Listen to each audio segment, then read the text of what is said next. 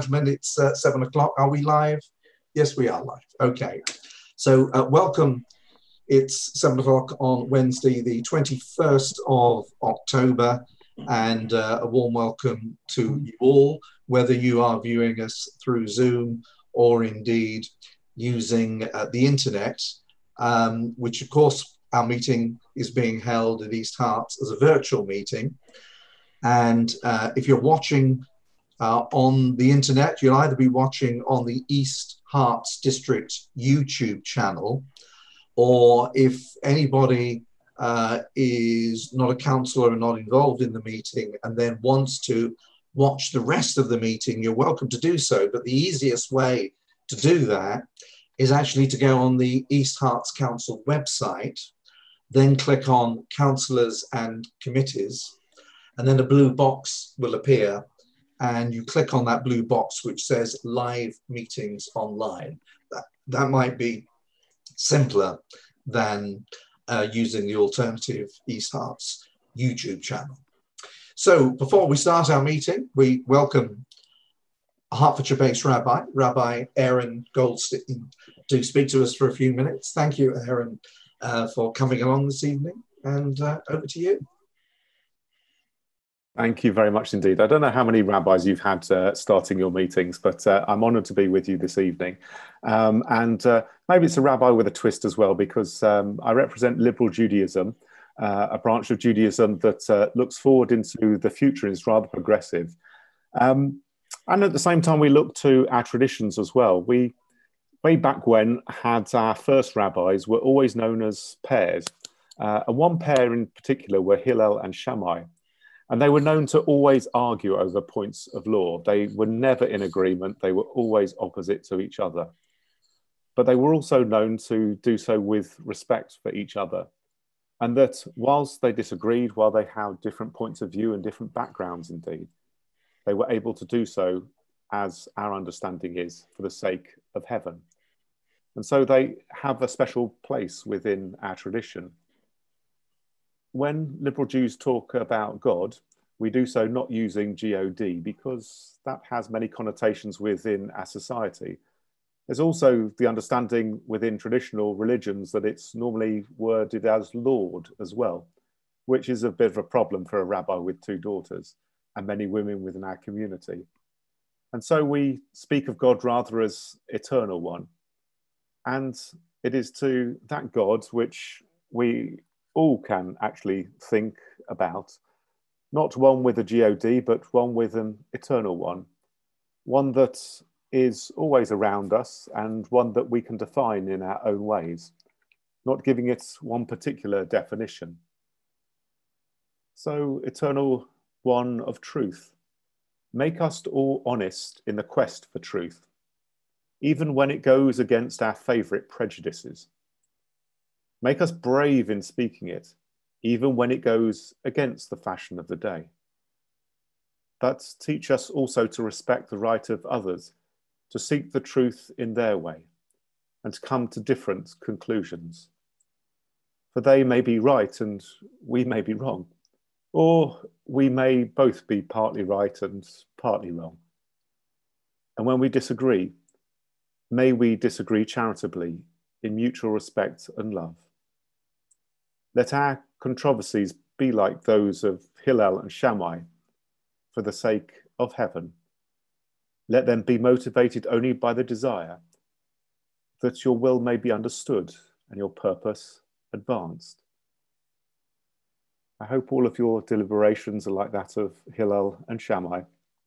May you have wisdom, may you all seek truth, and may I also thank you for sometimes it is seen as a thankless task to take on public office, but I know that what you are doing is a sacred task. So thank you very much indeed.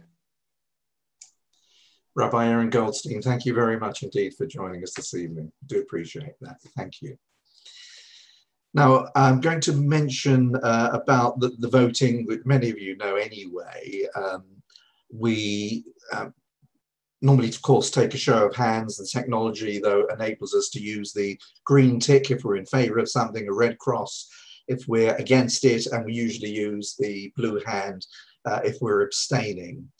As these indicators are only visible to the attendees at this meeting, for the benefit of the public, I will then state whether the item is carried. If any members are participating by phone, they will need to speak to say how they're going to vote. So I think Councillor James Frecknell is on the phone. Is that right, Councillor Frecknell? Are you there? Yes, Chairman, thank you very much for that. Right, just wanted to check that. And is there anybody else who is on the phone tonight rather than via Zoom? No, doesn't appear to be. Regarding speaking, you'll know that we ask you to raise the blue hand button to indicate when you wish to speak. And obviously for somebody like Councillor Frecknell tonight, he's got internet problems, that's why he's on the phone. Then, you know, you just need to call out, James, and we'll get to you. Now, as regards guests that are present, well, you can click the leave button when you've, finished your appearance, if I can use that term. You can join us on using the East Herts website and going to councillors and committee and then the blue box, so you can watch us live there. In terms of personal announcements, I've been to St Albans Cathedral on Sunday for the Mayor of St Albans civic service, which any of you who have been to a church, a synagogue, a mosque, or any religious establishment recently will know how different it is, or different over the last few months because of the restrictions that are involved. St Albans is a big cathedral, so you can have sort of more people in there. They can at least have a choir to sing because, of course, the congregation's not allowed to sing. You have to wear masks. So it's not the same, but nonetheless, it did actually go ahead. Right. We're going to mention a couple of people, well, a few people actually, who've been recognised in this year's Queen's Birthday Honours. Can I just check if Laura Higgins and Claire Ewins are here? Are you both here? Yes, Laura Higgins is here. Hello, Laura. Thank you for joining us.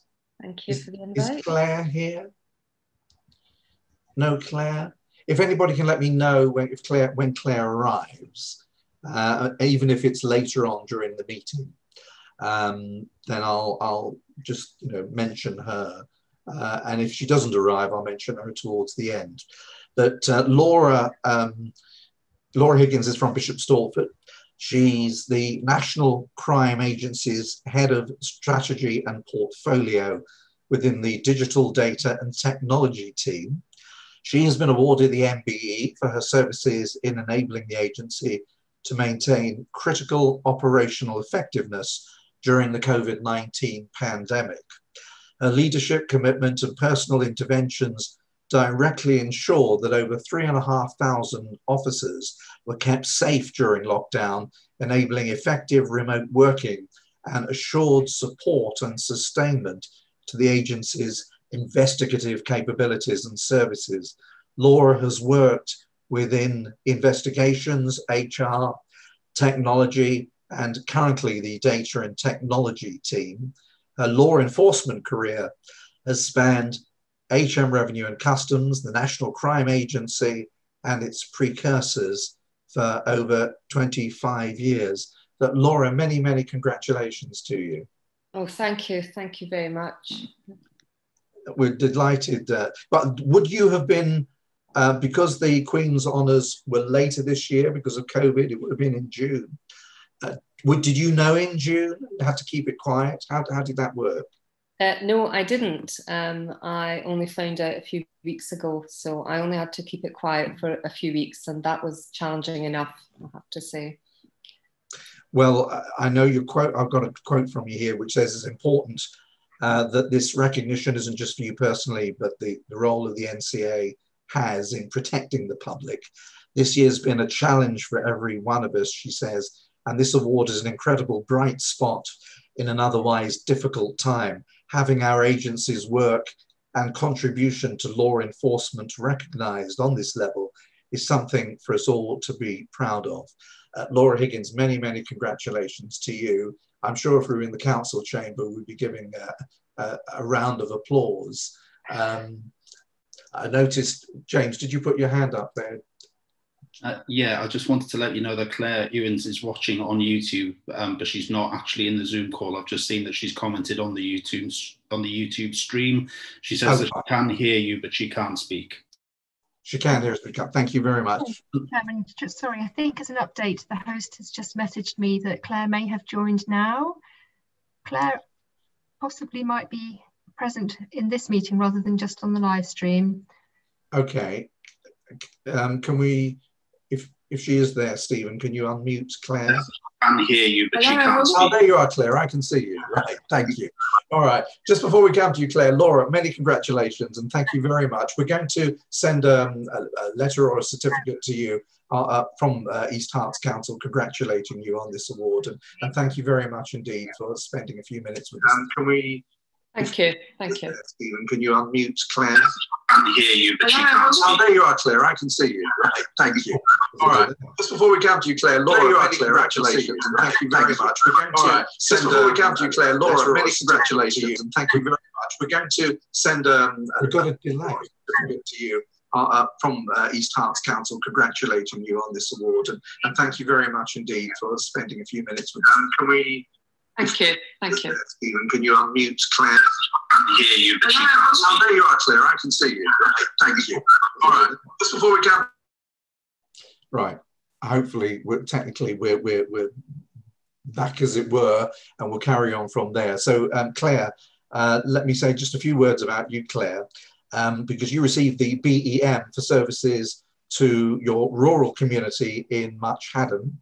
You initiated a wonderful project that has seen the village come together during the virus. You set up a buddy system whereby residents have kept in contact with more isolated members of the community. And our own councillor, in Devonshire, he's budded with a 94-year-old lady for whom he does shopping and picks up medicines, posts letters, and generally keeps an eye on her welfare. And the scheme has expanded into the surrounding areas, including Perry Green, Green Tie, and Hunsdon. Claire, I'm told from Ian Devonshire, has a great heart and puts 100% in. He says our village is better for her having her as a resident. Claire has also expanded her Sunday lunch club, which she's run for many years. People can turn up at the Bull for lunch at no cost in a friendly atmosphere. It's been a really welcome option, especially for people who need a bit of company in these difficult times. And Claire, I think you wanted to say a few words. Congratulations to you anyway on receiving the BEM. Would you like to? Yes, Sophie. That's really kind of you. Sorry, I was on your live stream rather than your Zoom, so I was waving at you. But it's really kind of you. I've never done a vote of thanks before, and I'm very humbled to be singled out. It was our health centre manager, Andrew Wilkinson in Much Haddon, who very kindly nominated me for this award. But what I wanted to say was, it's actually thanks to a lot of you in East Herts District Council. You've been helping me join dots for 10 years. It was actually Linda Hazy who encouraged me 10 years ago to work with the children at Heathmount over at Watton and Stone to develop the programme over there. I'd just been recently divorced. My two boys had gone to Heathmount to be around trees and sport. And volunteering over there was a privilege, thanks to people like Linda being so encouraging.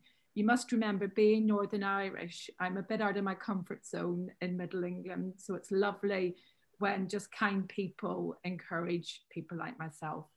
I happened to be seated next to Colin Woodward about 7 or 8 years ago at a cancer lunch, and he said, why don't you bring your stepping stones over to Apton Road to help the senior citizens? And it was also Colin that got me along to one of your health and wellbeing forums, I think 5 or 6 years ago, where I met a lady called Gail Staines, who now runs your Bishop's House, part of her team there. That got me into Dementia Friends. It got me involved with the Learners Library. So I see a real lovely circle thanks to Linda, Colin, Gail. I can see George and Angela. You were great encouragers back when we were all trustees at Apton Road. There's just been no end of help. Mark Prisk, who lives in our village, encouraged me around the Care Bank project, and that's really how the Lunch Club got involved. People like Eric, Councillor Eric McCullough, you've been nothing but helpful with all the dementia friendliness work. Catherine Foy and Simon Marlowe, who you guys jointly fund with social prescribing. That's really been why I got this award for COVID and Much Haddon, because all those dots have been joining up for years thanks to you guys. And I really feel I was just in the right place at the right time to be the catalyst for this award. My dad in his 90s got an MBE for services in Northern Ireland all through the Troubles. He was the chairman of the local cancer campaign, and bless him, he's gone 2 years. And I think that's what really makes me feel quite choked, that he would have been very proud. So I can't really thank you all enough. I mean, to bring you Brian up to date, Simon Barfoot has kindly allowed me to get involved in the Healthy Hubs project to bring stepping stones, so back to Linda again, and Dementia Friends, back to Colin, to the current picture. So I'm hoping for the next few years we can just keep carrying on joining up dots, and it really is thanks to East Herts District Council. You're so open, so encouraging, so motivating. So what volunteer wouldn't want to be in this community? I really love working with you all, and thank you for honouring me. I'm really pleased. Thank you. Claire Ewens, thank you very much indeed. Definitely we will give you a round of applause, even though you might not be able to hear it, but thank you. At least you can see it. Thank you very much for joining us, and congratulations again. I'd also, sorry? Chairman? Yes, Councillor Goldsby. Yes, thank you, Chairman. Could I add many congratulations from the Liberal Democrat group to both Laura and Claire, and to thank them very much for all that they do for our communities. Thank you. Thank you, Councillor Goldsby. I'm also going to mention Tony Eastow and Marion Newman. They couldn't join us today, but Tony Eastow is a high-ranking police officer, also from Bishop Stortford, a specialist in command and control systems and processes, and a director of immigration enforcement at the Home Office. He's named a CBE for Services to Law and Order. He's been a commander in London's Metropolitan Police Service since 2009, and before that as a chief superintendent, and was the borough commander for Barking and Dagenham for 21 months. He says he's humbled to receive this honour. I see it as a recognition of the crucial and often unseen work played by hardworking civil servants alongside our colleagues in law enforcement and the intelligence services in keeping the public and our country safe. It remains my absolute privilege to continue working with dedicated professionals across so many disciplines. So congratulations to Tony Eastow, who receives the CBE, and Marion Newman received a BEM for services to the beauty industry during COVID-19. She lives in the village of Waterford. She was the founder of Marion Newman Nails, and she's been a major figurehead in the UK nail industry for over 30 years. She comes from a scientific background. She's always campaigned for the highest level of education and understanding in the industry. Her responses to the COVID-19 crisis was to set up a group on Facebook so nail professionals could come together, sharing concerns and offering support to each other as the salon industry came to a halt.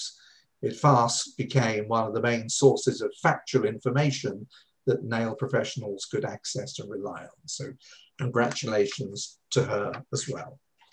And now we'll turn to our agenda for this evening. And Rebecca, do we have any apologies? Yes, we have apologies from Councillor Crystal. And may I also ask whether you would be happy, Chairman, to ask that all members show their video unless they have a transmission problem that prevents them from doing so, or on dial-in. Okay, I have passed that on. You probably heard what Rebecca said. If you could please show your video during the course of the meeting, unless there's any particular technical reason, or if you're on the phone, obviously. Should we do the roll call now, Rebecca? And if you could just call out present when Rebecca calls out your name. Thank you. Thank you, Chairman. Yes. Councillor Alder. Councillor Alder. I believe Councillor Alder is present. I thought she was. Present. Thank you, Councillor Auger. Councillor Andrews. Present. Councillor Beckett. Present. Councillor Bell. Present. Councillor Bolton. Present. Councillor Boylan. Present. Councillor Brady. Present. Councillor Eric Buckmaster. Present. Councillor Ruth Buckmaster. Present. Possibly feedback there. Councillor Bull. It seems Councillor Bull is absent. Councillor Bermitz. Present. Councillor Core. Present. Councillor Crystal has sent apologies. Councillor Curtis. Present. Councillor Crofton. Present. Councillor Cutting. Present. Councillor Deering. Present. Councillor Devonshire. Present. Councillor Drake. Present. Councillor Dumont. Present. Councillor Fernando. Present. Councillor Frecknell. Present. Councillor Goldspink. Present. Councillor Goodeve. Present. Councillor Hall. Present. Thank you.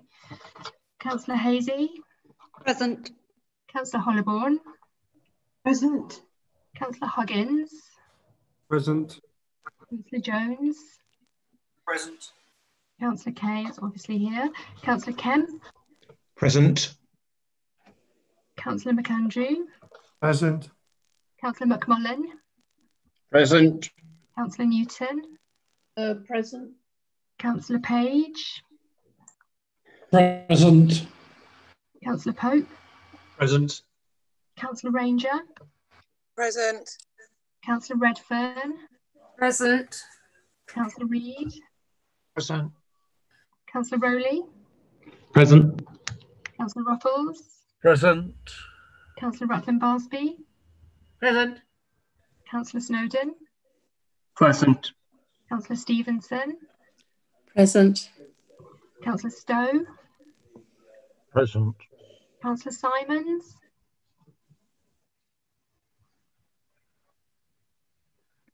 Councillor Simons. She was here before. Present. Oh, Thank yeah, you. there we go. Yeah. Councillor Ward Booth. Present. Councillor Williamson. Present. Councillor Wilson. Present. And Councillor Wiley. Present. Thank you. Thank you very much. Thank you. We'll now move to the minutes, item number 3 on the agenda. That's on page 7 of your pack. And before we propose and second, are there any amendments to the minutes at all? And that's the minutes of the meeting held on the 22nd of July, 2020.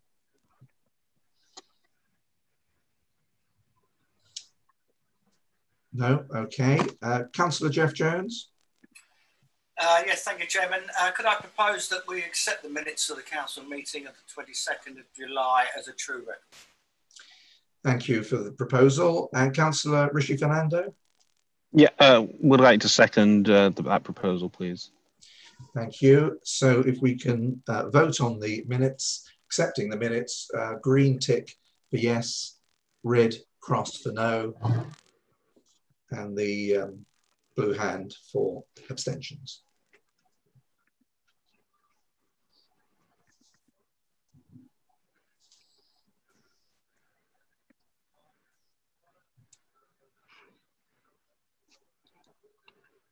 Chairman, it's a blue hand from me until I can sort out this laptop.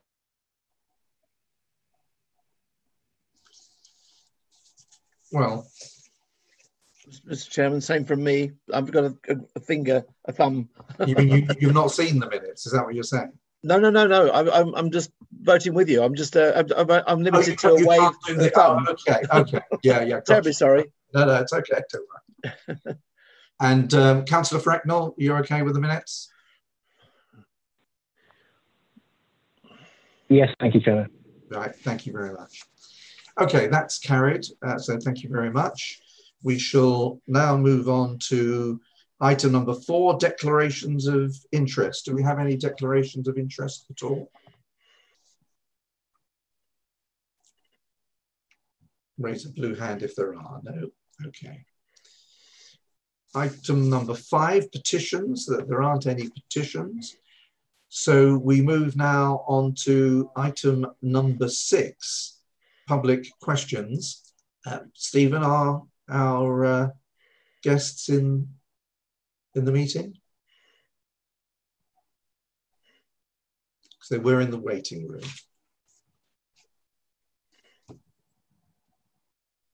Yes, I believe that the public speakers are now present. Okay, thank you very much indeed. So we'll go with the first public question, and that's from Mr. Chris Ramsden. Mr. Ramsden, good evening to you, and can we have your question, please? Good evening. I hope you can hear me fine. Yes. The Council has been wise to re-examine the current business plans for the impact of COVID and Brexit. If I'm not mistaken, the capital budget over the next 4 years is 120 million, which is a considerable amount of money, and if borrowed at existing interest rates would lead to an annual finance charge of just under 6 million, which is roughly 40% council tax income. If any of these figures are wrong, I'm of course happy to be corrected.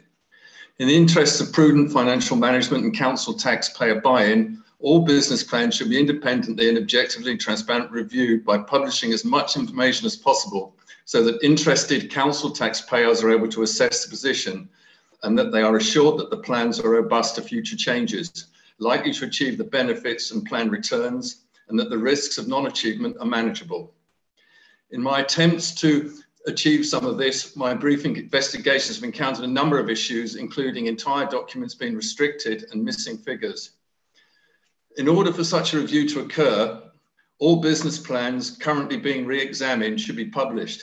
If there is a need to restrict any content, then they should be published in a way that minimises the restriction to sensitive data only. All published business plans should contain figures for the top line, total revenue, a breakdown into components, the various deductions, and the bottom line, council contribution, surplus subsidy. Various deductions include figures for direct costs, indirect costs, staff costs, financing costs, and service costs for separate line items. The council taxpayer, as end customer, ultimate funder, and risk taker, requires from the review assurances that there is a high confidence that the top and bottom line figures are achievable and that any risks of non-achievement are manageable. So, all assumptions are valid over a time period of at least the duration of the loans, and that the plans are robust with respect to any future long-term COVID consequences and new trends, including possible changes to car parking needs, cinema going use, retail shopping habits, and East Herts residents working at home, etc. So please will the council, 1, publish the business plans as openly and transparently as possible, along the lines above, in a report to the council. 2, perform an independent, open and objective review that publishes as a report the answer to the question, what assurances can the council give that each of the business plans is viable and that, for example, an independent, hard-nosed business person would invest in such a project with their own money? Thank you, Mr. Ramsden. And Councillor Jeff Williamson, our Executive Member for Finance, would you care to reply? Yes, indeed. Thank you, Chairman. Good evening to you, Mr. Ramsden, and thank you for your question. Within your question, you say you're happy to be corrected if any of the figures you have given are wrong. So, if I may, for the public record and to give context to my answer to you, I do feel it necessary to state the following. Firstly, the capital programme as agreed by the Council in January is indeed 120 million, as you have correctly stated. However, not all of this is being used on our major schemes. There is a range of other small and medium-sized projects into which we are also making capital investment included within this number, and not all involve bricks and mortar. Secondly, there is in fact no need for us to borrow anything close to this full amount, as we are starting with considerable capital reserves. And furthermore, the business cases include the costs of any borrowing required, and still meet the rate of return test. Thirdly, for such borrowing as may be needed, the interest rates on public sector borrowing sourced via the Public Works Loan Board are much less than the 5% you have been working with. Depending on the type and term of the loan, rates as of last Friday ranged from between 2.2 and 2.73%. Lastly, and this is really key, I should also make it clear that once the leisure centres are completed, the operator will move from requiring a subsidy to paying money to the council, making a major saving on the revenue account. Similarly, Hertford Theatre, once complete, moves from requiring a subsidy to returning a surplus. This means that rather than the schemes being a burden on our council taxpayers, the improved revenue position actually releases resources which can be used to support the delivery of other council services. However, the key driver behind these projects is not just the financial return, but that we will be providing enhanced facilities for our residents. Due to these non-financial community values, there is therefore a key distinction between how a local authority views investing in its projects and the way a private business person would, hard-nosed or otherwise. Nonetheless, it is quite right that the business cases for our major projects do undergo appropriate degrees of scrutiny, and there are various levels of scrutiny that the council has in place. Various senior officers of the council are directly involved with these projects and keep a watching brief on viability as each project progresses.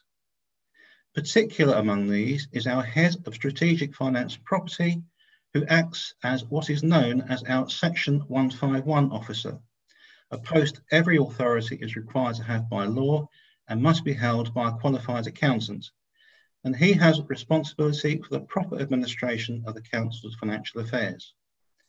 In addition, he has a statutory responsibility to report in the public interest if the council is about to or has incurred unlawful expenditure or is setting an unbalanced budget. In terms of being tough and ruthless with costs, arguably local government finance officers are particularly adept. They have assisted local authorities to survive the last decade of decreasing central government funding, and in this time, out of many hundreds, only one council has failed, requiring government intervention. There are also a number of council members here with considerable business acumen who look at and vote on the budget.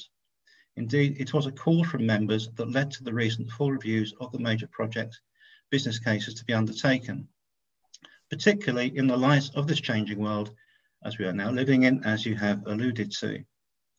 Therefore, you and the public can be assured that the budget and the major project business plans have been subject to a rigorous examination by the Section 151 officer and others using a range of scenarios and have proved robust.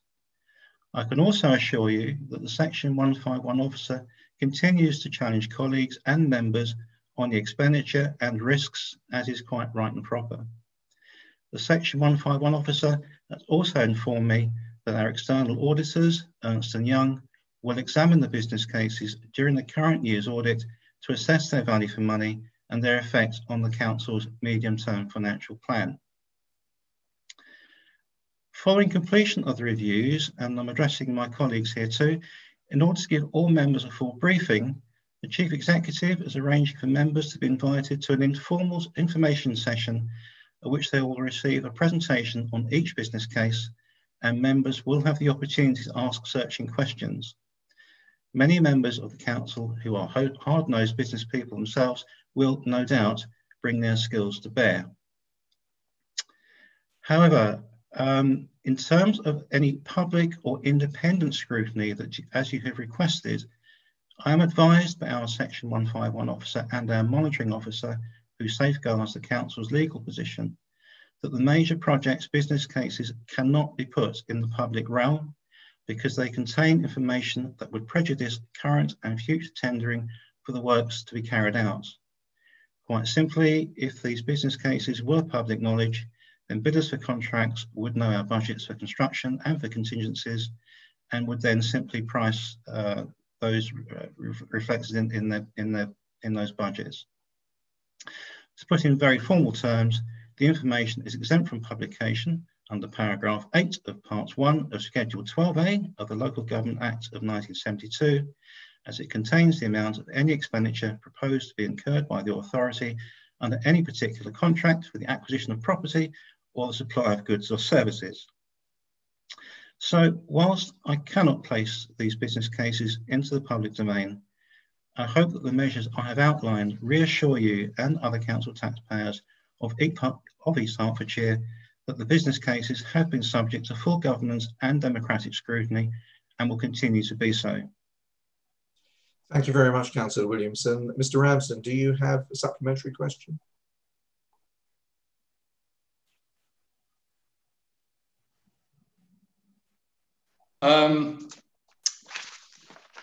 Yes, I'm extremely, I don't find your answer very reassuring at all. And I'm extremely surprised that you can't publish more than what you've published already. So I have to ask you again, will you look at your business cases more thoroughly and work out what can be published and what can't? In terms of costs for work done, once work that's going to be done, once you've agreed that once the tender's agreed, then or even before then, I would have thought that you could at least publish more about the returns that you expect. Let me give you an example. Well, no, it's a supplementary question. I mean, yeah, I think you've asked the supplementary question, so we can't have another statement. That was in your first question, as it were. So I have to take the question that you asked a moment or two ago to be your supplementary question, Mr. Ramsden. So, Councillor Williamson, do you want to comment on being able to publish more information, as Mr. Ramsden suggested? I can only go by the advice I've been given by our Section 151 officer and our monitoring officer that at this time we are unable to publish any further information than we already have. At such time as the reviews or the business cases no longer have information which is deemed to be sensitive, which will be further down the line, then it is possible that those reviews could be published, but not until such time. Councillor Williamson, thank you very much. Mr. Ramsden, thank you for your question.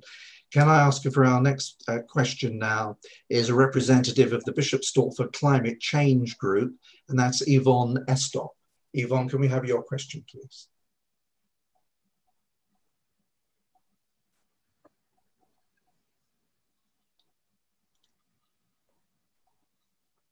Yvonne, are you there at all? Thank you. Sorry about that. That's fine. Go ahead. The Bishop Stortford Climate Group is very concerned that the government's planning white paper seriously threatens your own policy-making role as local planning authority, and that it gives unconstrained freedoms to developers. Can you please let us know what representations you have made to the government challenging the white paper?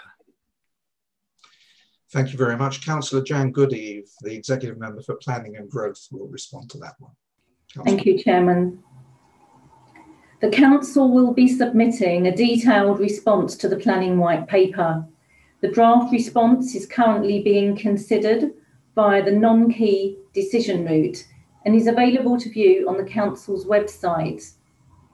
The Council's final response will also be available to view on the Council's website in due course. Do you have a supplementary question, Yvonne? Thank you, Councillor Goody, for your answer, and I'm glad that the Council is going to make representations. I would just ask that, would you undertake to vigorously pursue this as the white paper progresses, to continue to interrogate it, to make sure that local planning authority powers are protected, and to make sure that the planning white paper remains consistent with the Environment Bill, which it is sort of rather paying scant regard to at the moment? Thank you. Councillor Goodeve, do you want to respond to that? All I can do at the current moment is direct you to the website where you can have a look at the draft. We do have a number of significant concerns, and I think if you have a good look, hopefully you'll feel satisfied. But the public are also able to comment on the white paper in their own right also. Thank you, Councillor Goodeve. Yvonne Estott, many thanks indeed for joining us with your question. Martin Adams has a question. He's from Much Haddon. Mr. Adams, please go ahead. Okay, thank you, councillors. I consider the published policies map being presented later today is inaccurate because a part of it was not part of the normal plan adoption process. I'm referring to a part of it, a change to the village boundary at Miller's View and Mill Cottages in Much Haddon. My research indicates that it was not consulted upon or ever presented to council for adoption. I believe it was added afterwards, entirely as a staff initiative. I understand that you've got copies of 2 letters that are recently sent to Mr. Cassidy. As per these 2 letters, I consider this as a significant change and that it has not been handled in a democratic fashion. I've repeatedly put forward questions about this change to the council that have never been answered, as outlined in my 2nd letter to Mr. Cassidy. I would request that this boundary change is withdrawn because it's drafted after the plan was adopted. Failing that, I would like to see the matter opened up for proper consultation so that my unanswered questions, as per my 2nd letter, can be considered alongside comments from other parties.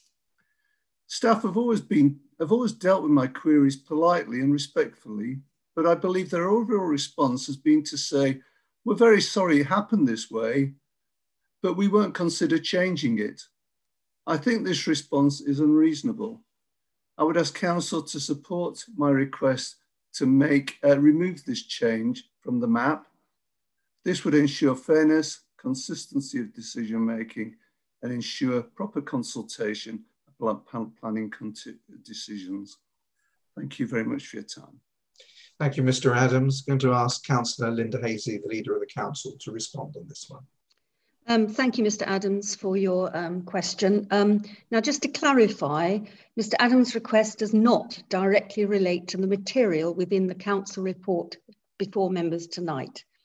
This report seeks to make 3 factual amendments to policy CFLR1 on the policy map in Perry Green and Green Tie.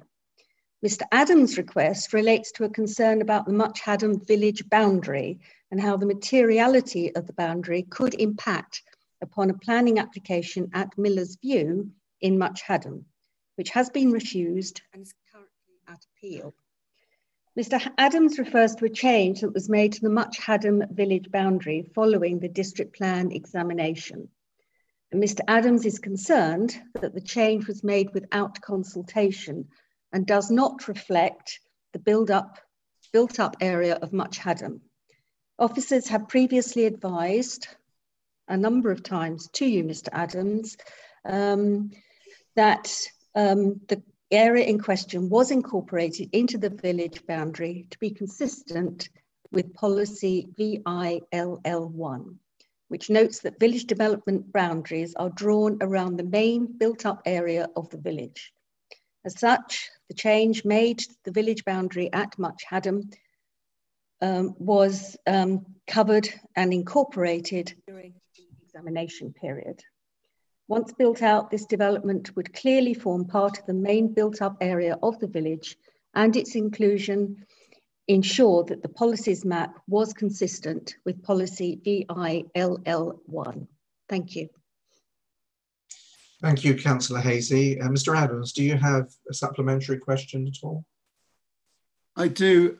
I've asked many times, there are inconsistencies in the changes to the village boundaries. I've asked many times, why is one place in Much Haddon that is more obvious not being changed? But for instance, where I live, that's been adjacent to the village boundary for 60 years, has all of a sudden become included in the village boundary. So basically, I'm complaining that these changes are completely inconsistent, and I've never had a proper response to that. And so that is why I think it's unfair. This question has been avoided for 6 months. I'm sorry, I'm getting a bit angry. I'm sorry, Councillor Heisey. I think most of you, what you said was absolutely fine. It was a very good summary of the situation, but I still think the change is completely illogical, bearing in mind the situation on the ground and other places in Much Adam that have not been included in the village boundary. Okay, thank you, Mr. Adams. Was there a question in there? There was.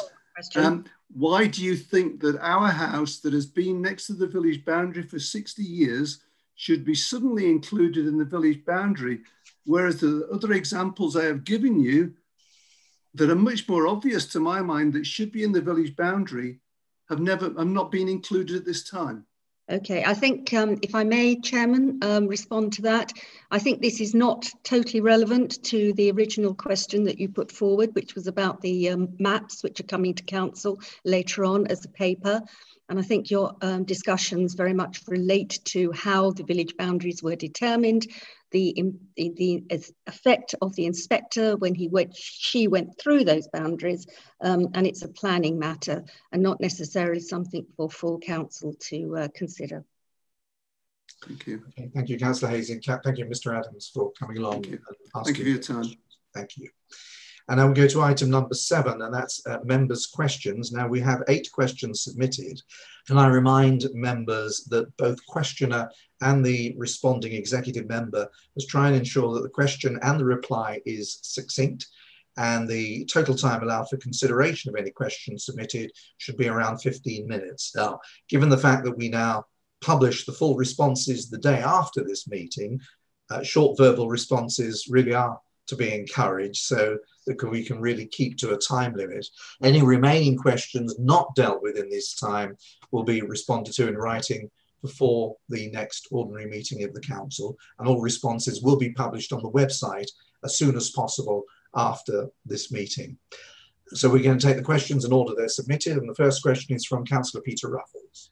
Peter. Thank you, Chairman. As you know, Chairman, a number of other agencies have worked with the lead players, the highways at county, trying to ensure that our high streets and shopping centres were able to reopen safely. Would the executive member for Wellbeing please explain the role of our East Herts environmental health team and describe any particular difficulties and challenges they may have faced? Thank you, Councillor Ruffles. Councillor Eric Buckmaster to respond, please. Thank you, Chairman, and thank you to Councillor Ruffles for the question. So I'll answer in this way. The environmental health team has been playing a proactive role supporting local businesses throughout the COVID-19 pandemic. This has included contacting more than 400 local businesses to give detailed and bespoke advice, in undertaking advisory visits or phoning or writing to businesses to share information about how to operate safely with regards to both staff and customers alike. This is the key way in which the council has sought to ensure business owners and managers are up to date on the latest regulations. Environmental health officers have been conducting a significant amount of their duties outside of the council's normal office hours, so as to naturally reach the businesses when they're operating. This is particularly the case with cafes, restaurants and pubs. When the 10 p.m. closing time was recently introduced, the team conducted 42 joint visits with the police to local businesses operating in the nighttime economy on a single Saturday night.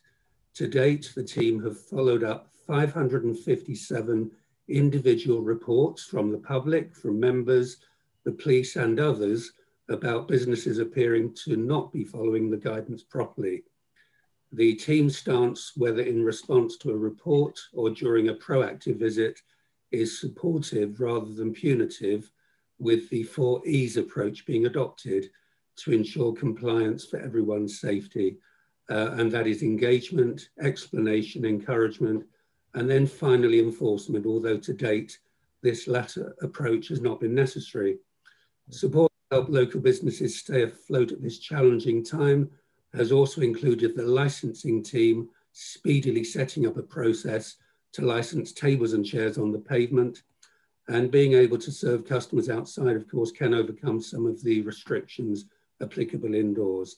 Any premises that sell food or drink for consumption, either on or off the premises, may apply.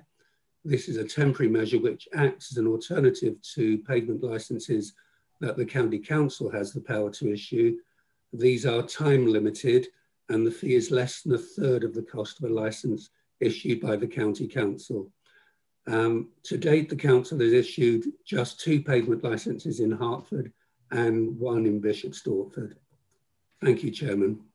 Thank you, Councillor Buckmaster. Councillor Ruffles, do you have a supplementary? I'm very grateful for that answer. I'm glad my question has been able to throw a little spotlight on the work of a very small team within East Herts. But could I ask, as a supplementary, about the work that they've done to do with test and trace, because I believe that is also been quite an important part of their role.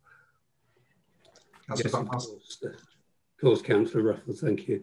So it's worth noting on top of this work, since the beginning of October, environmental health officers have also been involved with the local test and trace system. So if neither the tracing service nor the County Council can contact someone known to have been in close contact with a person with the virus, the environmental health team will pick up the case and try to find a phone number or even knock on people's doors if that's what it takes. And since the beginning of October, the team has worked on 44 such cases. The level of the workload and the fast pace with which the new national guidance is issued is challenging. This is continuing with much fresh information needing to be communicated to businesses and the public alike. And the small team of officers have worked collaboratively across the county and have reprioritised their work, often at short notice. So I'm very grateful for all the work they're doing. Yeah. Thank you, Councillor Ruffles. Thank you, Chairman.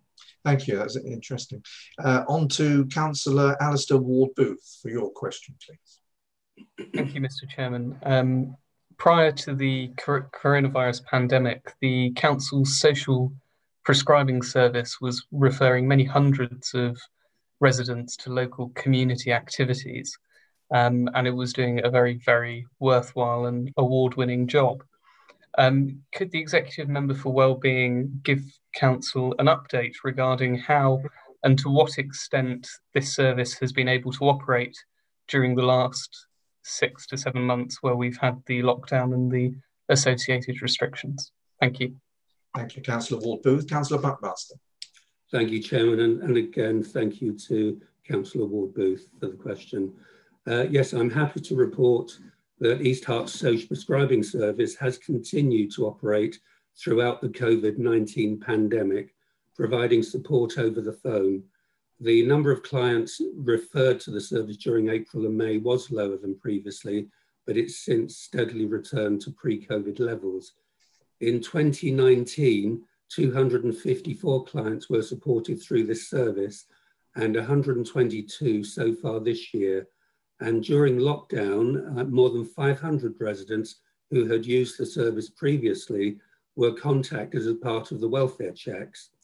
Telephone support to new and existing clients has been very well received. Many of them are particularly vulnerable to COVID due to age or existing conditions.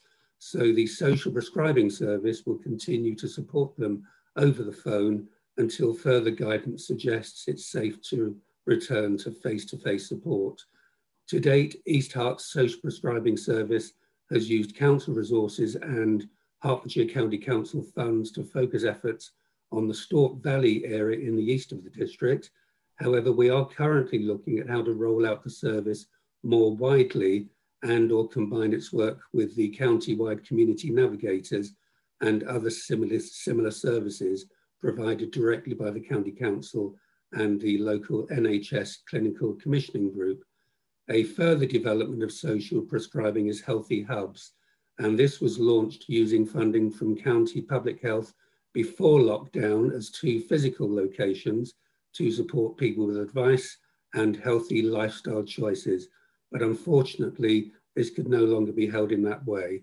However, I am pleased to say that this month we've been able to start again, but this time virtually or online with a number of partners to help people with their physical and mental well-being.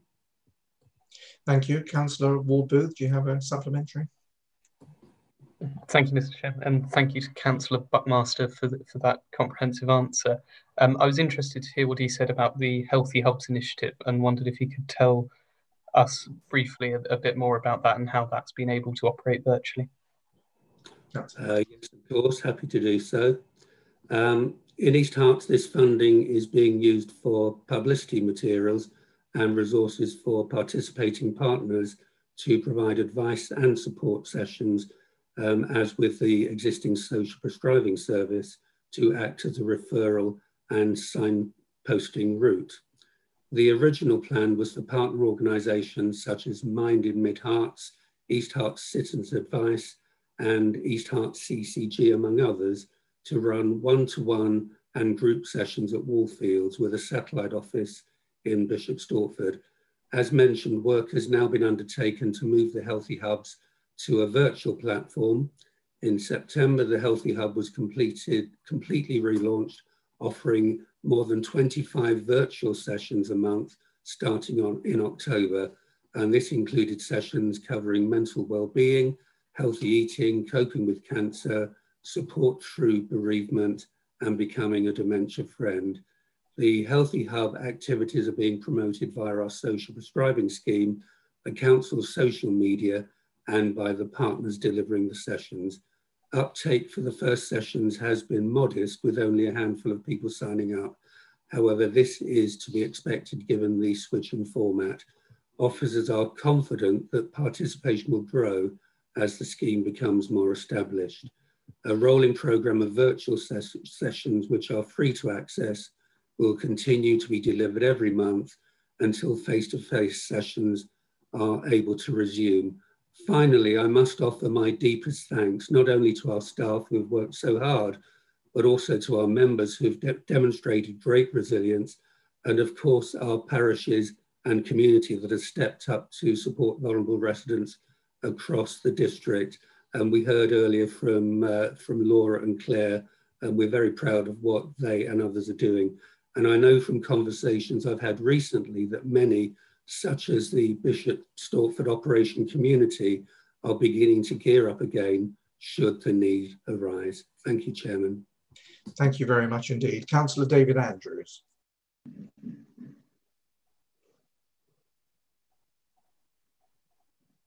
Thank you, Chairman. Thank you so much. I'd like to ask the leader, if I may, with your blessing, Chairman, what steps this council is taking to lobby central government for additional funding for local authorities such as East Herts, that we might help contribute towards the financial difficulties faced by the impact of the coronavirus pandemic. Thank you, Councillor Andrews. Councillor Hazy. Thank you, Councillor Andrews, for your question. Let me first of all say that up to the 15th of October, the government had already paid 43.8 million to East Herts Council, and there's a further 9.2 million, but that has not yet been received. Now, if I can just broadly go through where the money has, why we were given it. The money already received is made up of 41 million for East Herts businesses, business rate relief, government grants to businesses, discretionary business grant money, and support for Bishop Stortford bid. 0.9 million for increased local council tax support claims, increased housing benefit claims, and money for discretionary accommodation for rough sleepers. And 1.8 million in grant to compensate the council for lost income and also for new burdens. The money to be received is made up of 8.7 million for business wage relief, 192,000 for increased housing benefit, 92,000 for test and trace, 49,000 for COVID marshals, and again that will be an additional burden for the council, and 71,000 for discretionary accommodation for rough sleepers. Now, the government's scheme to compensate councils for the loss of income from sales fees and charges requires the council to absorb the first 5% loss fully, after which the government compensates us for 75 pence for every £1 loss. I think it's important to note that we are, a lot of the monies we have received obviously have come to compensate us for lost income.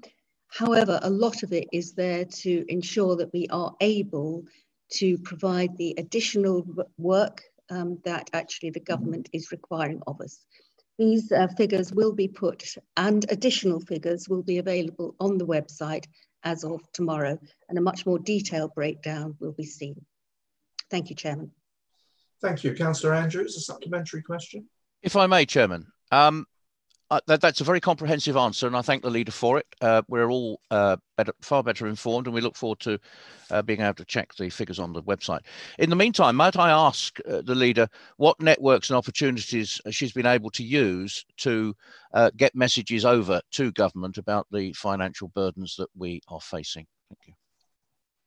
Thank you, Councillor Andrews, for that. Yes, I think it's very important that we all recognise that everyone in local authorities have worked very hard in very clearly saying to central government the requirement for additional funding. So the leaders of the Hertfordshire County Council, right from the beginning of October, back at the beginning of March, met once a week. We now meet once a fortnight. We have ministerial conversations with the Secretary of State and his ministers, normally once a fortnight. And so it has the LGA, the Local Government Association, has been very strong in lobbying the requirements that local government have to ensure that we have financial stability and able to do our jobs, which actually the local authorities have done exceptionally well. As you know, David Williams, who's the leader of the County Council, is the chairman of the County Council Network, so he has very close contacts with ministers. I am the chair of the East of England LGA, so again, we are working on a regional basis, and I think it's fair to say that we are making sure that government is very, very clear what we need to carry on as high quality local authorities. Thank you. Thank you very much. Councillor Myoni Goldspink, your question, please. Thank you, Mr. Chairman. The first part of my question has already mostly been answered.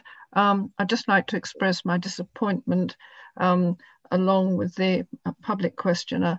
My disappointment that it's not possible to publish these reports, even if they are redacted. So I'm very disappointed about that. So I'd like, if I may, to move straight to my supplementary questions.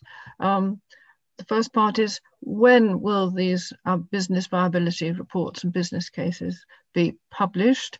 And when will we have the briefing which the executive are planning to arrange for us all, so that at least councillors will be able to see the business cases? So when will these reports be published? And when will the councillors have this briefing meeting?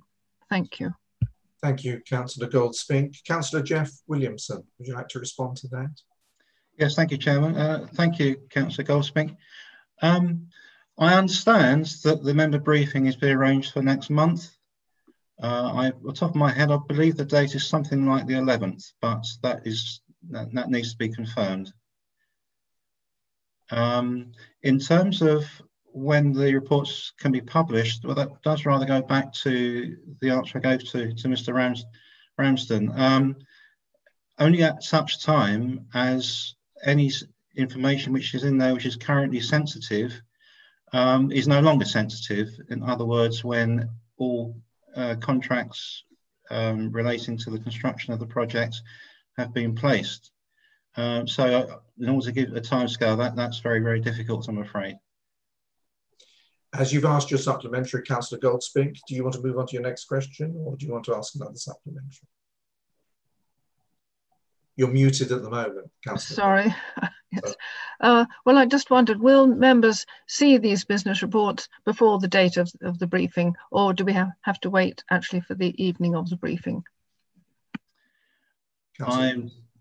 Yeah, I'm not sure I can answer that. I'm sorry. I may have to get some advice from the team, but I can certainly follow up with a written response. Okay, thank you. And Councillor Goldsmith, you have another question? Oh, yes. Thank you very much, Chairman. Yes. My second question is, why did the leader and the executive member for Planning and Growth decide to take a non-key decision on this council's response to the consultation on the government's white paper on changes to the planning system? Why did they decide to do it that way rather than bringing it to full council for open public discussion? I think this is a question for the leader of the council, Linda Hazy, or is it for Jan Goody? Councillor Goody will answer this, please, Chairman. Yeah, I'm going to take that one. Thank you, Chairman. It was not possible to draft the response in time to meet the committee cycle deadlines for reporting to full council. This is an approach has been followed in the past where there has been government consultations and the timescales haven't completely fitted with the committee cycle deadlines. The council's proposed response is, however, available for the public to view on the council's website. Also, we also organised a members' briefing which was held on the 15th of October to ensure that members were briefed on the council's draft response and have had the opportunity to ask questions. It should also be noted that the consultation is open to everyone to respond to, and that the government is keen to hear from a wide range of interested parties from across the public and private sectors, as well as from the general public. Thank you. Do you have a supplementary, Councillor Goldsmith? Yes, please. Yes. Well, I hear everything that you are saying, but the draft responses were produced, they were available over a week ago, and members did have a chance to see them, and yes, and we have had a chance to make comments, and I'm very grateful for that. But why could that report, that draft as it was, why could that not have come directly to full council tonight, and then we would all have had a chance to debate it, and then this would have been much more in the public domain.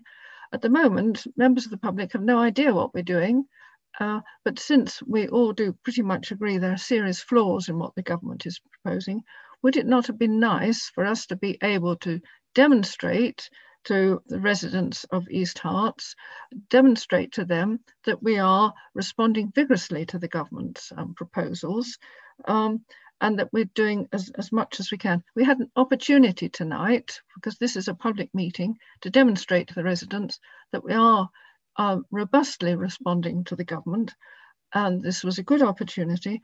Do you not share my disappointment that we have lost that opportunity by reason of the fact that this is being done sort of away from the public gaze by the non-key decision? So do you share my disappointment that we've missed this opportunity? Councillor Goody? No, and quite frankly, it's something that has garnered a great deal of public attention, including from the sort of various professional bodies that work within the planning system.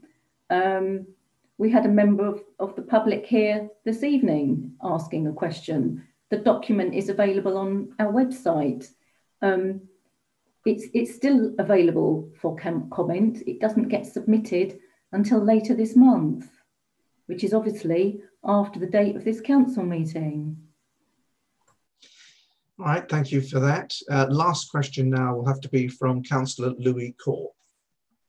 Thank you very much, Chairman. I would like to ask my question to the Executive Member for Environmental Sustainability. And hang on, let me just get the question up again. So in February this year, the Executive received a recommendation from the Task and Finish Group on parking, which was ably chaired by Councillor Drake. And one of its recommendations was regarding residents' parking zones and changing the threshold for eligibility. And this would alleviate many parking issues which are faced by residents in our wards. And I can personally say that in Bishop Stortford All Saints, this is certainly something that residents have been asking about. The executive asked the officers to bring a further report setting out cost implications, and if I remember correctly from that meeting, it was informally said this would take some 6 to 8 weeks to produce, but we are now 8 months down the line, and I haven't seen any update on this issue come forward. Naturally, I understand that the pandemic has changed priorities somewhat, and it's also true, however, that parking challenges have been exacerbated, in particular, the kind of back to school run when fewer people are comfortable with public transport has caused issues for our residents. So can the executive member please comment on when we might hear back about these recommendations and whether the council is considering changing this RPZ eligibility policy? Thank you. Thank you, Councillor Corp. Councillor Graham McAndrew. Thank you, Chairman. May I thank Councillor Corp for the advance warning of the question. Officers have been extremely busy responding to the impact of COVID-19. However, an update report will be presented at the executive meeting on the 24th of November 2020, as stated in the February meeting. The recommendations will be presented in the context of financial impact, which has changed significantly since the beginning of the year. Receiving the report in November will be timely in the light of the medium-term financial plan and preparing for next year's budget. Thank you, Chairman. Thank you, Councillor McAndrew. Councillor Corp. Thank you. Yes, one supplementary, please. And this is, the report made a number of recommendations, and some of them I think were more costly than others, and some would be cheaper to implement than others. And my judgment would be that changing the eligibility for restricting for residence parking zones would not be among the highest costing ones. Would the executive member be able to reassure me that not all the recommendations will be looked at together, and that individual ones might still be adopted rather than throwing out the baby with the bathwater? Nothing's actually been ruled out at this time and moment, Councillor Corr, so we'll sort of move forward once we get the paper, yeah? Thank you very much for your responses, and apologies to the other questioners that we couldn't get to, but they will be responded to in writing and published on the website as soon as possible after this meeting, I would imagine this week. We now go to item number 8, which is the executive report. Relates to the meeting of the executive on the 1st of September. Can I invite the leader of the council to present her report? Yes, thank you, Chairman. Seems a long time ago now, the 21st of October. A lot is happening at the moment, and it's happening very fast. And we're all having to respond to the changes in the COVID R number in a very rapid way. I think I'd like to again express my congratulations to Laura and Claire, whom we heard speak today, but also all 4 of our residents who received honours in the Queen's Birthday list. They are a credit to our society, and I think that's one thing that has been demonstrated in East Herts, that actually we have an extraordinary members of the residents who actually really see this as their community, and they have done exceptional work for looking after the vulnerable.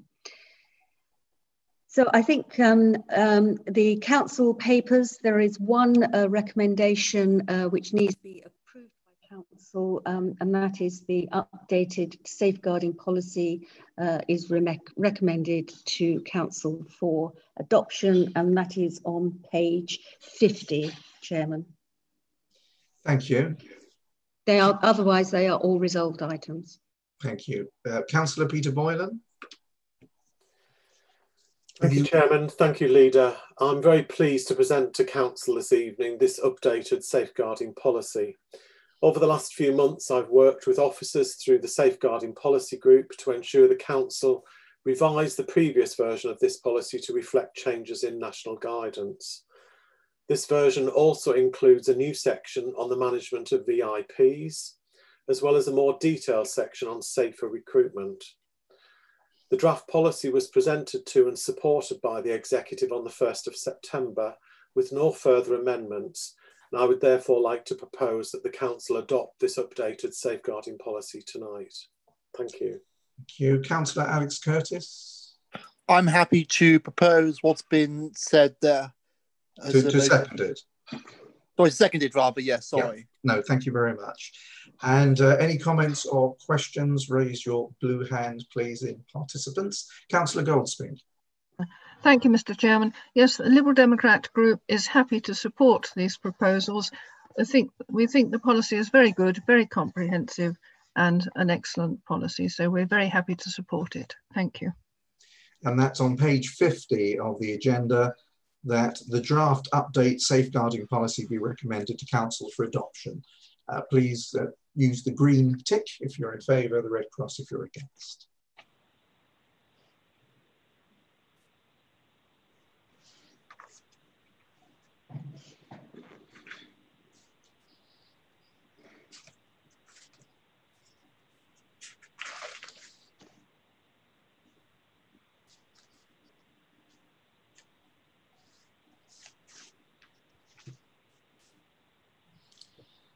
Thank you very much. That is carried. Councillor Frecknell, you in favour? Yes, thank you, Mr. Chairman. Thank you. And Councillor Hall and Burmitz, I don't know if you're still unable to vote technically, so are you in favour?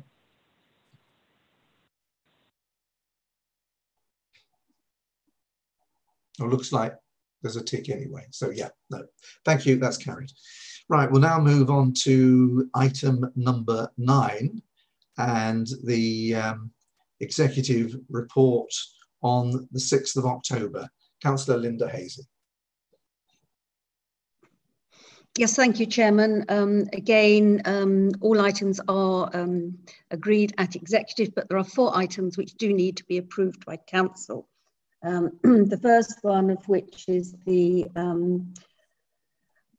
amendments to Appendix B, as noted and approved, to form part of the adopted East Herts District Plan 2018 policy maps. We in fact did cover this with the question that came through to me as one of the public questions.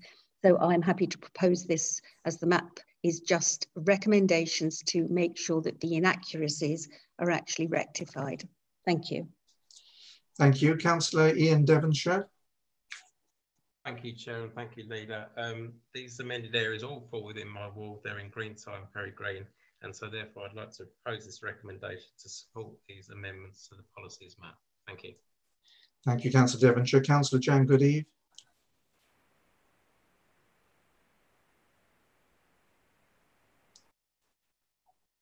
Jan, are you seconding? I'm sorry, Chairman. Yes, I'm seconding. Thank you. Right, thank you very much. Any comments, questions? Councillor Goldsmith. Thank you, Mr. Chairman. Yes, the Liberal Democrat group is very happy to support this proposal, this recommendation about the maps. Thank you. Right, thank you very much. So the recommendation is detailed on page 90, that the amendments at Appendix B be noted and approved to form part of the adopted East Herts District Plan 2018 policies map. If you could vote now, please, using the green tick or the red cross. Councillor Frecknell, you in favour? Yes, thank you, Mr. Chairman. Thank you.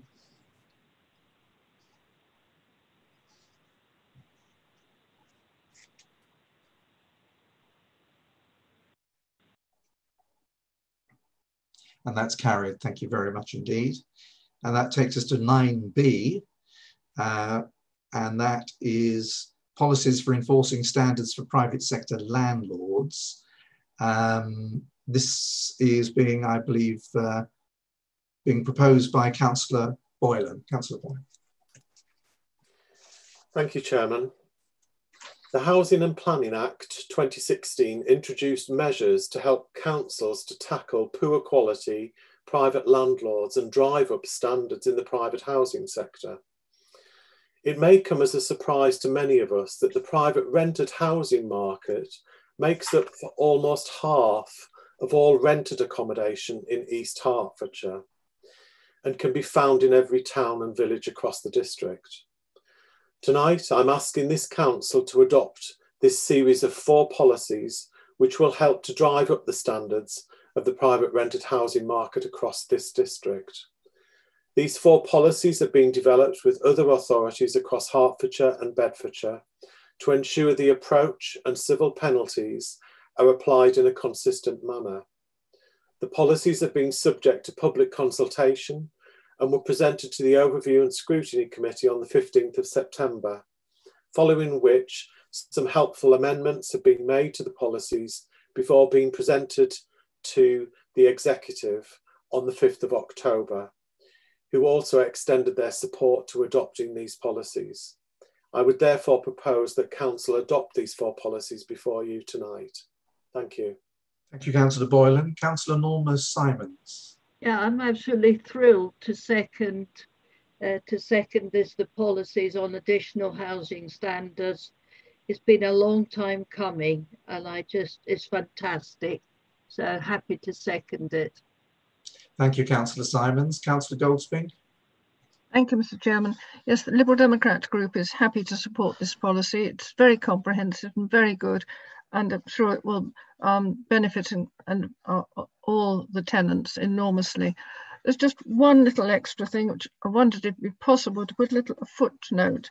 Under the banning orders, if landlords are prevented from continuing as landlords, I do have a little worry about what happens to the tenants. And I know this can't be part of the policy, but I just wondered, could there be a footnote asking that the council is alert to the possible effects of tenants if they're on tenants, if the landlords are banned from continuing as tenants. I don't know if it's possible just to put that as a little footnote, but otherwise we're very, very happy with the policy and happy to support it. Thank you.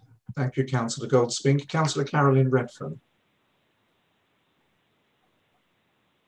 Yes, I'd just like to add my comment that I support this. It's I'm surprised it hasn't been put in place earlier, actually, but I'm very pleased about it. Thank you, Chairman. Thank you, Councillor Redfern. Councillor Boylan, did you want to come back on the comment that Councillor Goldspink raised? Yes, certainly, Chairman. I'm not sure it requires a footnote to the policy.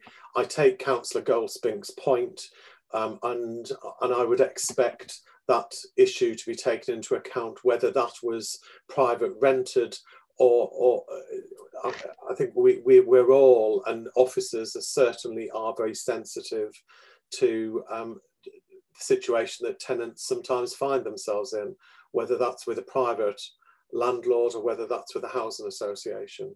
So I take the point. Thank you very much indeed. So the recommendation that we're voting on is on page 91. And if you're in favour, can you please use the green tick? Councillor Redfern, you happy with that? Not Councillor Redfern, sorry, Councillor Frecknell. Apologies. Yes, thank you, Mr. Chairman. Thank you. Just to remind people, Councillor Frecknell's on the phone, so he can't do the voting as the rest of us can.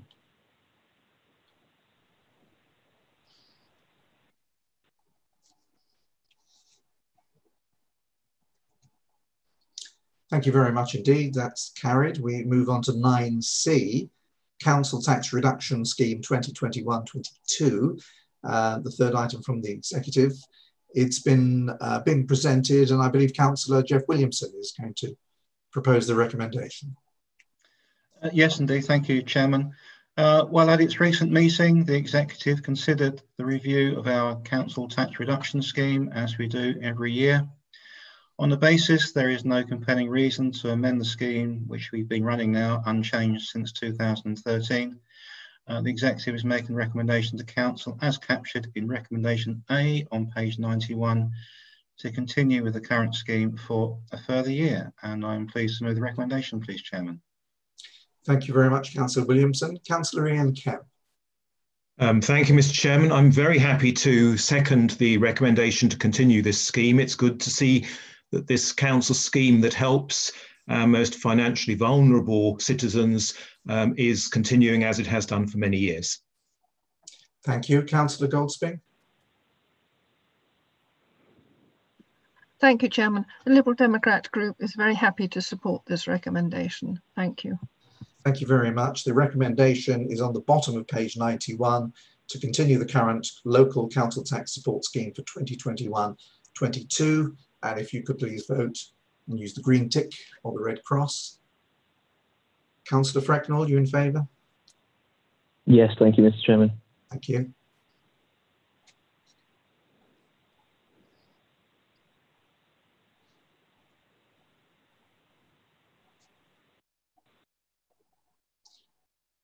And that too is carried. Thank you very much indeed. On to 9D, the use of compulsory purchase powers, CPO, in the Gilston area.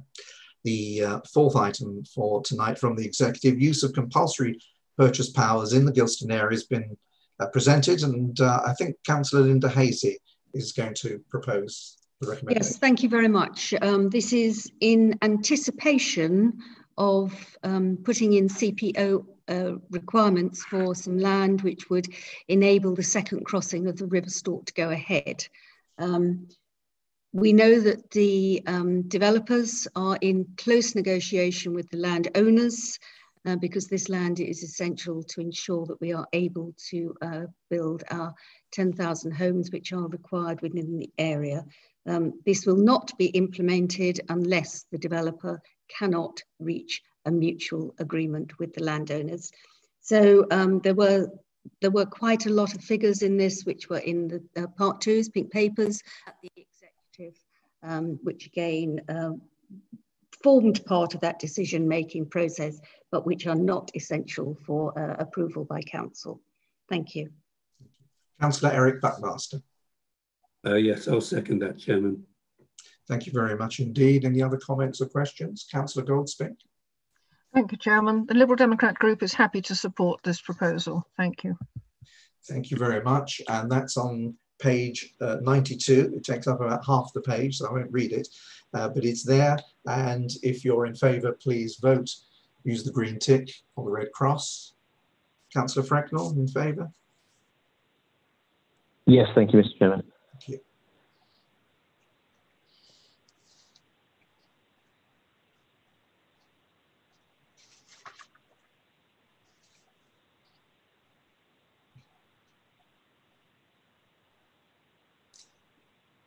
And that's carried. Thank you very much indeed. On now to item number 10, the appointment of Section 151 officer and Chief Financial Officer. I'm going to invite the Chief Executive of East Herts Council to present this report, Richard Cassidy. Thank you, Chairman. This is agenda item 10 on page 141.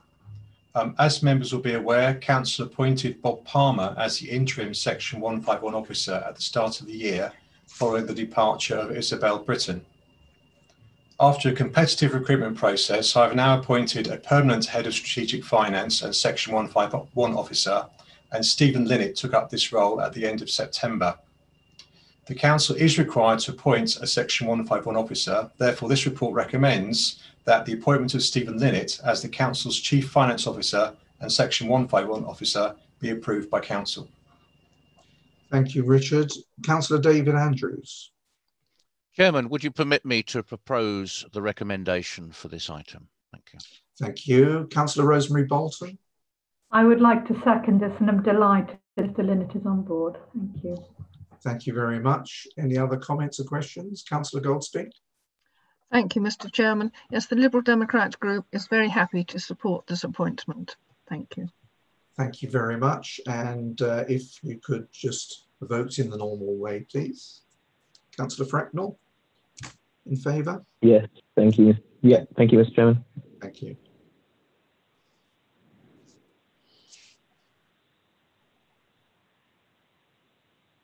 Thank you very much. That is carried. Item 11, motions on notice. There aren't any on notice this month. Item 12, a slight change in some ways, because there was an original urgent key decision taken by the leader over sports leisure management, So now this is actually for noting, because the situation has changed slightly. Councillor Williamson, would you like to bring us up to date? Yes, thank you very much indeed, Chairman. Well, as you'll see from the papers, the recommendation asks Council to note that an urgent key decision was taken by the leader with the consent of the Chairman of our Overview and Scrutiny Committee to provide a loan to SLM. This was to support them with the reopening of our leisure centres following the announcement from government that leisure centres could reopen subject to COVID secure measures. Our constitution requires that any decision outside the budget and policy framework which is taken under these circumstances should be reported to the next meeting of the Council, hence being on tonight's agenda. However, I can report to members that since reopening, SLM have applied for the COVID Business Support Loan, which has enabled them to stabilise their cash flow, and therefore they have not and will not be taking up the loan from the Council. There is a recommendation A on page 145, which is for noting. I'm happy to move if it needs to be moved. Thank you, Chairman. Yeah, I don't think it does, because it is just for noting on this occasion. So thank you very much for that update. Councillor Goldspink, did you want to comment? Yes, thank you, Chairman. Yes, well, thank you very much for that update. And yes, well, I'd really like to ask a question. The procedure is that if such a decision has to be taken, that it should be reported back to the next full meeting of the Council. Would it be possible to change that so that if such a decision is taken in the future, it could be reported earlier to members, maybe by means of their members' information bulletin each week? Because this decision was taken in August, and that's a long time ago. And if it was still to be necessary, I think that is a big gap. And I think it would be much more democratic if members could be informed much earlier. So would it be possible to change the system? Thank you. Councillor Williamson, do you want to respond to that? You're muted at the moment. Yes, thank you, Chairman. I'd have to go back and check. I thought actually that there had been some notification to members at the time, but I stand to be corrected. But nonetheless, I take the suggestion. I can't see any reason why there shouldn't be some notification. Could be through MIB. Right, thank you. Rebecca, did you want to come in here? Rebecca Dobson. Chairman, yes, Councillor Williamson is right. The decision was published to all members at the time it was taken, and of course it can be republicised via the members' information bulletin, but in the proper procedural way. It was publicised when taken, and the requirement is simply to then bring a report to the Council meeting following the taking of an urgent key decision in that way. Okay, thank you very much indeed. And that almost concludes, actually, with Rebecca making an appearance. We say farewell to Rebecca Dobson because she'll be leaving us. She's going sort of to the sticks, really, South Cambridgeshire. I mean, not much happens there. So, you know, at least Alison, who left us from Legal Affairs, went to Barking and Dagenham. I mean, that would be much more exciting. But no, we wish you well and thank you for all your support, certainly to me as chairman, but I'm sure to various councillors during the course of the last year or two. So thank you very much indeed. And you're getting a round of applause, a Zoom round of applause coming your way. So all the very best in your new job.